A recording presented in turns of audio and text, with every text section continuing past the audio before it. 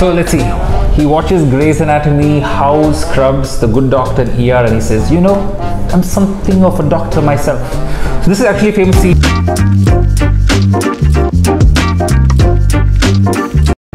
Hello all, this is Dr Dheeraj and welcome to my channel. And this is my friend Dr Roshan. He's a pain specialist. And Dr Roshan, can you tell a little bit about yourself to us? Hello YouTube world. So my name is Roshan. First of all, thanks Dheeraj for inviting me to your channel. I'm a big fan. I've been following you for a little time. You're one of my inspirations to get more videos on my own channel. But yeah, my name is Roshan. Like I said, I finished my MD anesthesia, but I was always interested in chronic pain management. So when I got the chance to go to UK, that's what I did. I spent nearly 3.5 years. I did my masters in chronic pain, and now that I've come back, you know, my dream is to create really good awareness among the masses, and you know, have a better lifestyle and help them manage all their chronic pain issues. Super. So this video is not about the pain management, or so this is about how doctors react to memes. Are you ready, Roshan? I am ready. Are you ready? So, they're always ready. So now you have to do like this. Yeah? Yeah. Not like that.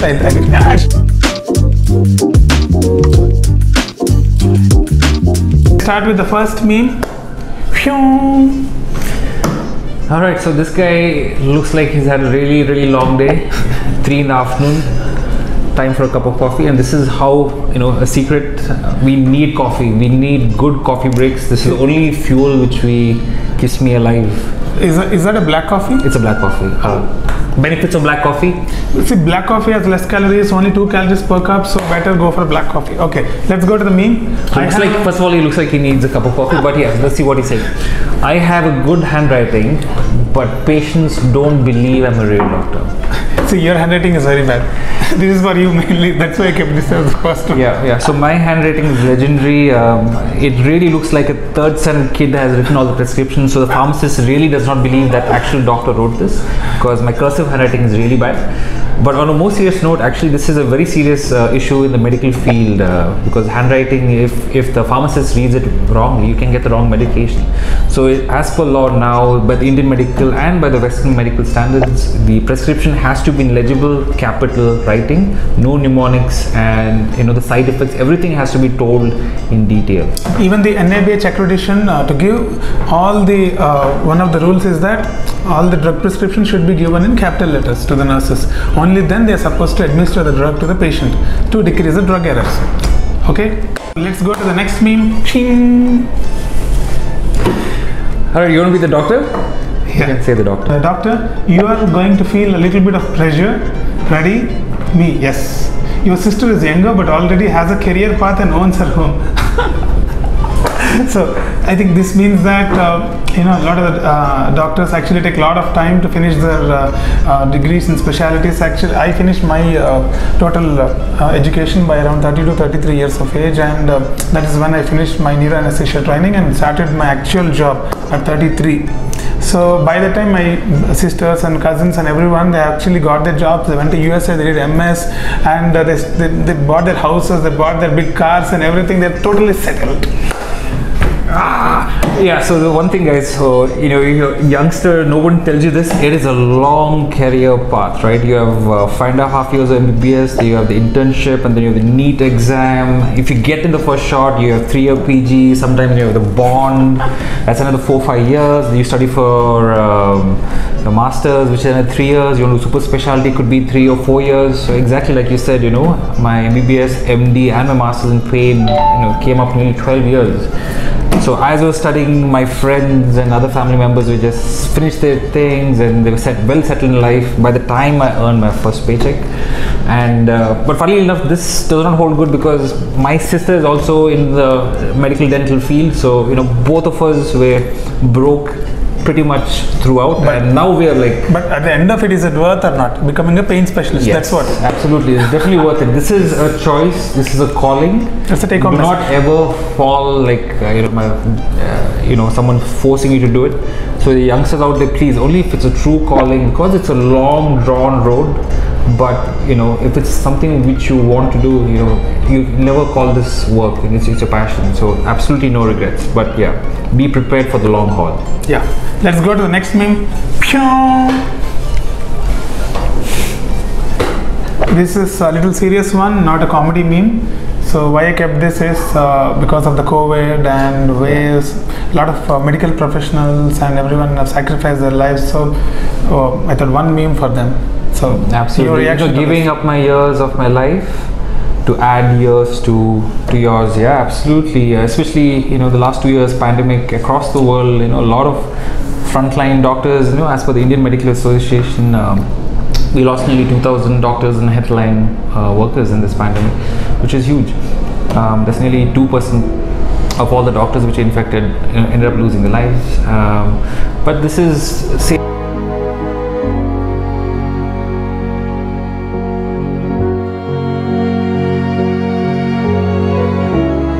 across the world, you know, a lot of people are adding a lot of sacrifices, the time, the effort, etc. So we, you know, in some stressful situations, there's so many doctors who become so stressed out, they're actually losing their life, and so that their patients can live a lot longer. You know, it's a very hard life, but it's very fruitful. So yeah, hopefully, you know, things change in this pandemic, especially. It's our duty and responsibility, and we love doing that. Yeah, and absolutely. we always love our patients. And you have to watch my previous video on Karma is a Boomerang, which is a very good story written by me. Please watch that, link is in the description. And one more thing I forgot to tell, please subscribe to Dr. Roshan's channel, link is in the description. Next meme. Let's go to the next meme. Pyong.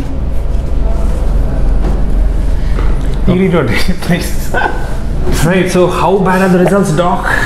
Doc says, looks like you'll never run again. And I say, so basically the same as before. So this guy has never been running all his life. So no difference in his lifestyle with this injury. So he's ecstatic that he's never going to run again because nothing's changed. But you know, for both of us, we're really into sort of fitness. You know, I've been always going to the gym or some sort of physical activity since I was actually 17, and I found that like a huge stress reliever for me, especially for both of us. You know, we're such stressful situations as both anesthetists, we manage such high pressure situations. We need a physical outlet to release our stresses and tensions, and there's nothing like a good exercise or going for a jog or a run or yoga. What gets you going?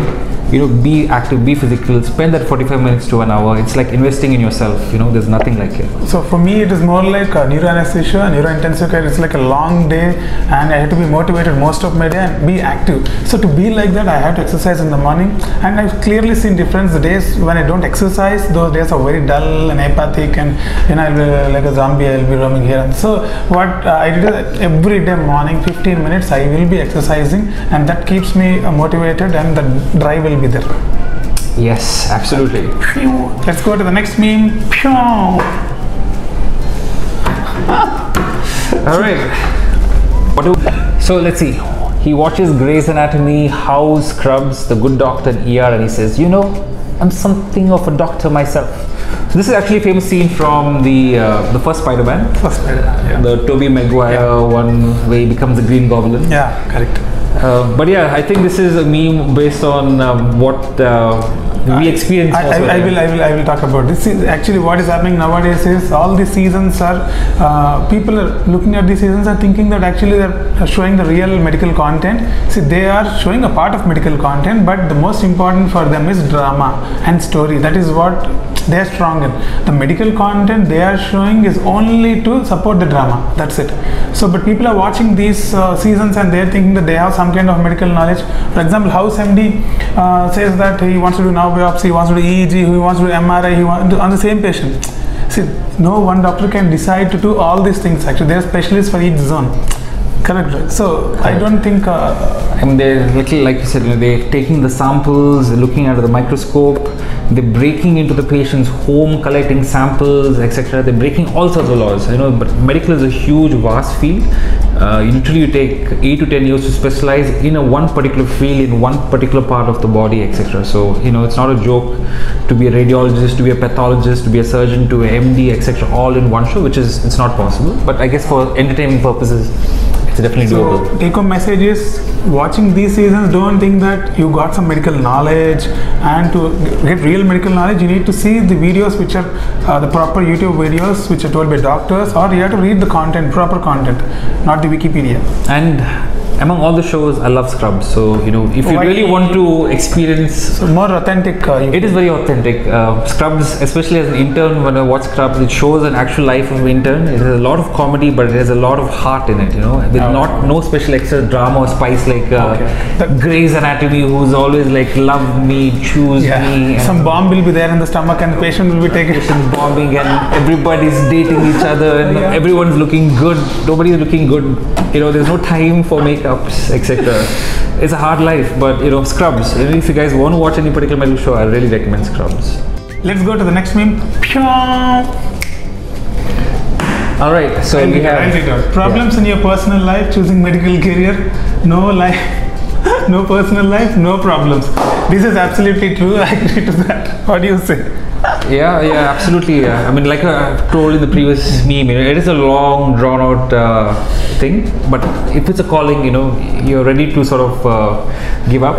It's all about finding that work-life balance. You know, as your training is very hard. You know, I used to miss a lot of my friends' gatherings, weddings, trips, etc. But once you become into the professional field, once you start working, it's up to you what kind of life you want to have. You know, you can choose to have a good work-life balance. So it's up to you what kind of doctor you want to be, and you can have both. So basically, it's a spectrum of doctors. So some professions, for example, my profession of neuroanesthesia, neurointensive care will demand more work hours, and I have to put in a lot of hours because the criticality is like that. So you can choose some other profession in anesthesia or some other branches like radiology, where a fixed time can be there. So it depends on the type, and the doctors, actually the junior doctor should know before taking up a branch. See, based on their psychology and state, they have to choose a branch. For example, me, I want to be in a high risk zone. I don't mind working for longer, so I chose this one.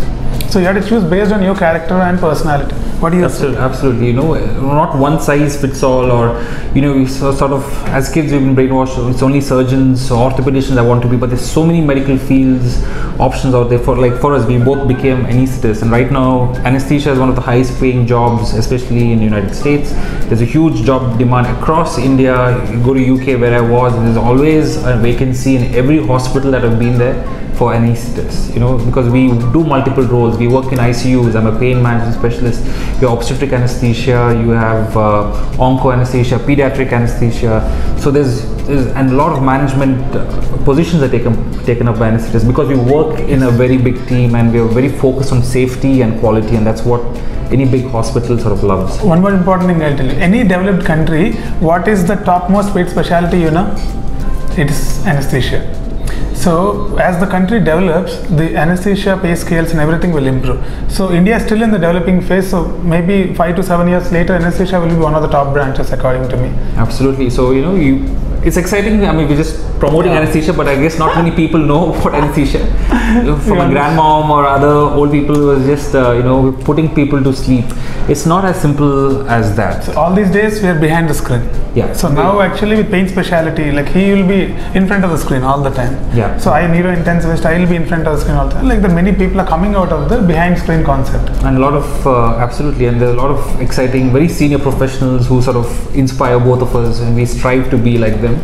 And for youngsters out there, you know, if anesthesia is definitely an exciting field, and you know, if you have an opportunity, please jump in. Well, let's go to the next meme. Welcome to the medical field, where any day is a work day and holidays don't matter. You have to talk about this.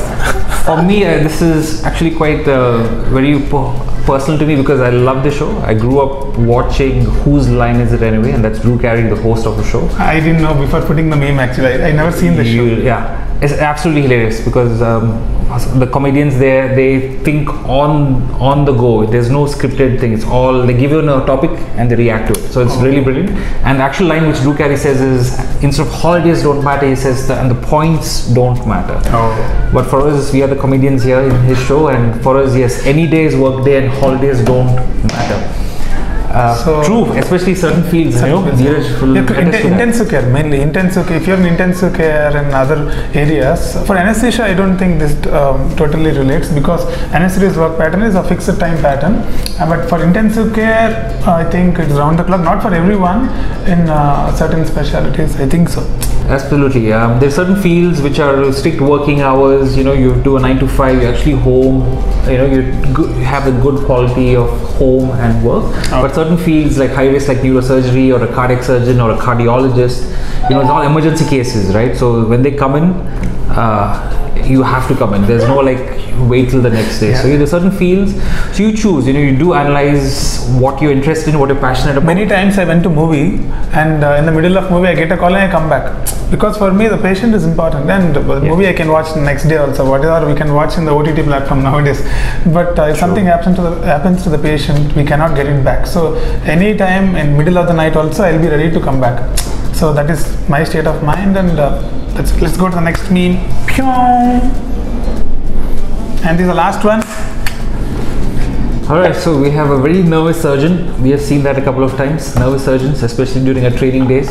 First year anesthetist, first year surgeon, all of us a bit nervous. So it looks like he's saying, relax David, it's just a small surgery, don't panic. And the patient is saying, my name is not David. And he says, I know, I am David. Yeah. So I think we all sort of empathize what he's feeling, especially in the medical profession. We're doing something for the first time. We're always nervous. No, I want to comment on this. Actually, me personally, if I'm doing any procedure on a patient like tracheostomy or any procedure, I will be thinking in my mind what all can go wrong. So I'll keep all the plans ready, plan A, plan B, plan C will be kept ready. If this goes wrong, I'll inform them. I'll keep them as a backup ready, so that because I want to do the procedure with almost zero error. If I have to do in that level, then some kind of fear is always there in medical professionals, I think, before doing any procedure. So that is a common thing. And if you don't have that, then your plan A, plan B, plan C will never be there. You'll be very overconfident while doing the procedure. So I think I'll vote for this guy and think that is right. You vote for I guess what we're trying to say is, as anesthetists, there's always a bit of OCD among all of us. So before we start any case, just before a flight takes off, there's a safety checklist. They check the tire pressure, the fuel, the engines.